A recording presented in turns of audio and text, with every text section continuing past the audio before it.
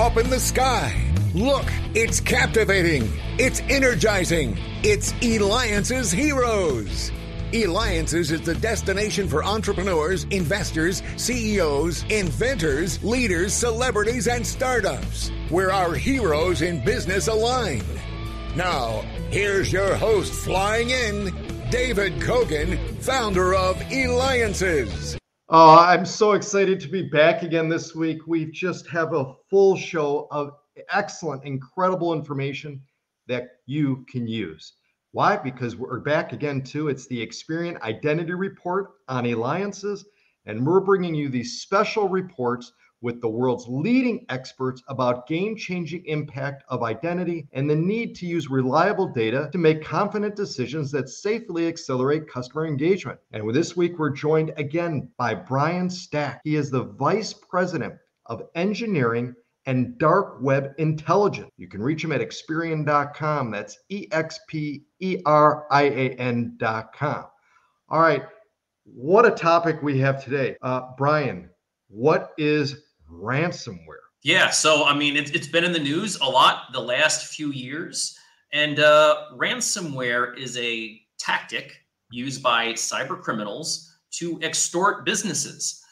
So they'll infect their networks, often locking down their systems, and during that process, they will ask for some type of payment in order to unlock their systems. That's great. That's, excellent. Now, why did it take, I think the thing is what? It took over 20 years for the creation of ransom model to actually take hold. Why? Yeah, well, I think we start with the genesis of ransomware. And so it's actually a pretty fascinating story. So the first documented case officially of ransomware was by Dr. Joseph Popp in 1989. He sent out 20,000 floppy disks for those who remember floppy disks being used in computers back in the 80s and 90s for a survey for medical researchers. And he demanded about $189 as a license fee to be sent to a PO box. And so doctors got this research report. They put it into their computer. Their computer was locked. It said, well, thank you. You've now been infected with this ransomware. Please send $189 to this PO box in Panama. And so it did. That was in 1989. It was groundbreaking. But then ransomware really didn't take hold and become a global problem until about 2012, 2013. And there's a number of reasons for that. I like to kind of break it down after I've been doing this for so many years now, to what I like to call kind of Brian Stack's law of novel cyber events. And it's based on kind of three factors.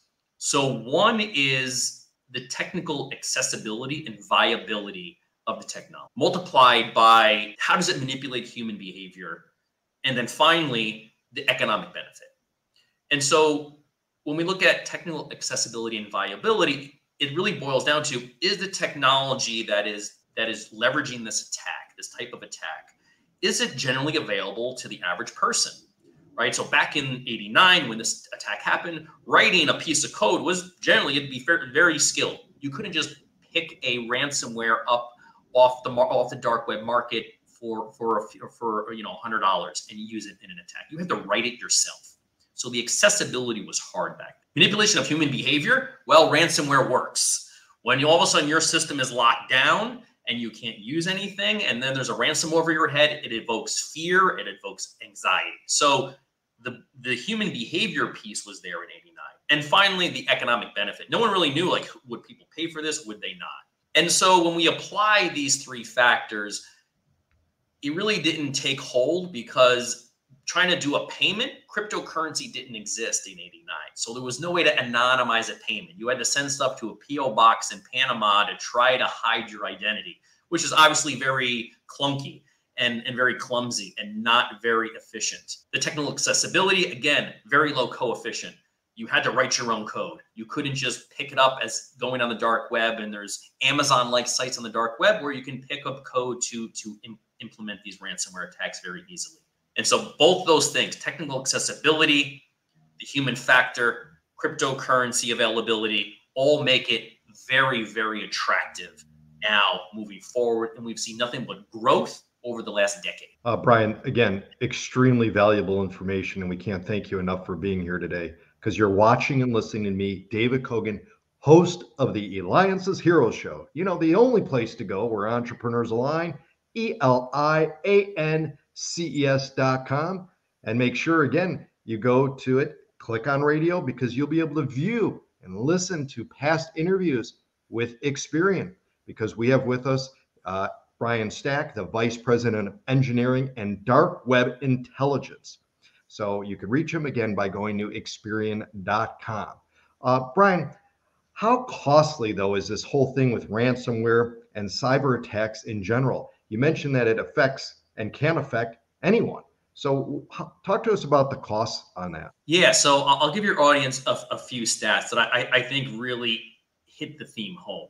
The first is that in terms of cyber crime overall worldwide, it's estimated that it'll be about a $10 trillion problem by about 2025, 2026. And there's some variability there, but anywhere from $8 to $10 trillion.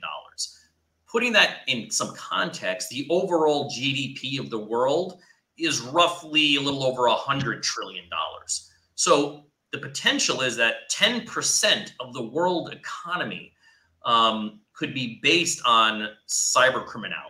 Ransomware in general, so focusing specifically on ransomware, the cost to the world in 2021 was about $20 billion.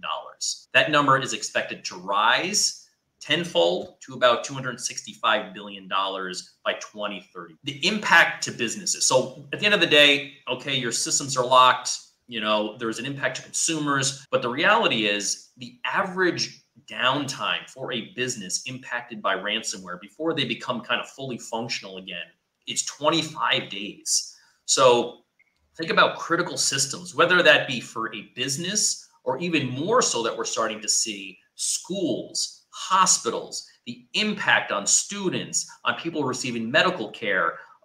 You know, people can't necessarily go without medical care for 20 days.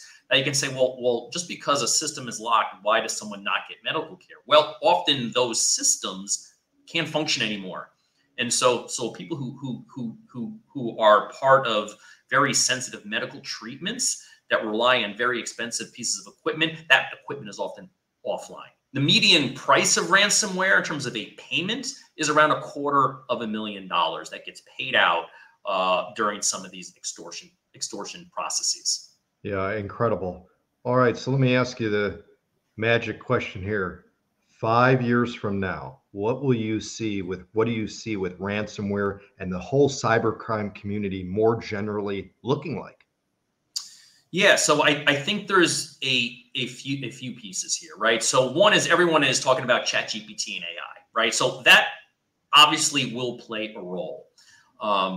They will leverage that to make more efficient, more convincing social engineering types of attacks. So this, whether it be through email, through calling you through the phone, they will leverage that technology to hone in and make the attacks more convincing. Because at the end of the day, often these attacks are twofold. One is there's some type of system failure that allows the criminal in.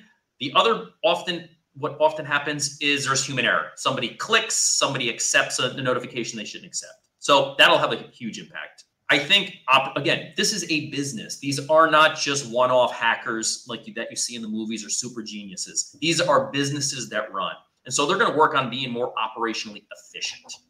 So they will go back to the basics. They will say, you know what, instead of just blasting phishing emails out or text messages, we're going to try to figure out, maybe let's send these out later in the day when people are more tired. So they'll try to figure out, geolocate their victims to figure out when's the best time to probably send them that Amazon notification that their package is late, click here. Probably 10 o'clock or 11 o'clock at night, probably better than doing it at noon. Probably going to trick someone much easier. Also, I think space is on the horizon. I think space is a new frontier. The metaverse is a new frontier. I think we will see attacks migrate into those new areas.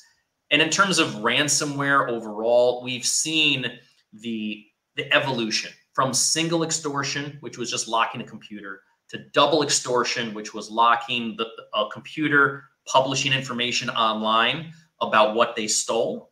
Then it was third, triple extortions, where they locked your company's computer, they published the information they stole online, and then they did an attack on your network. And then finally, most recently, we've seen quadruple extortions, which are all the first three.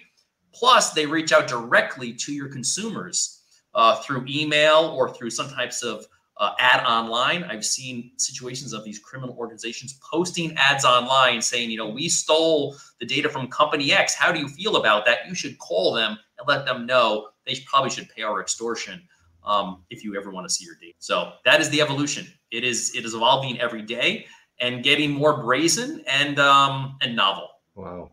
And again, I mean, extremely valuable information that you've been sharing today.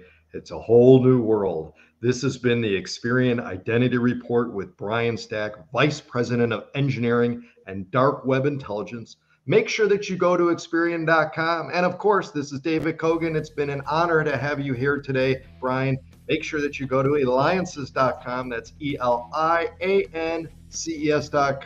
the only place where entrepreneurs lie. Thank you again, Brian. Thank you, David.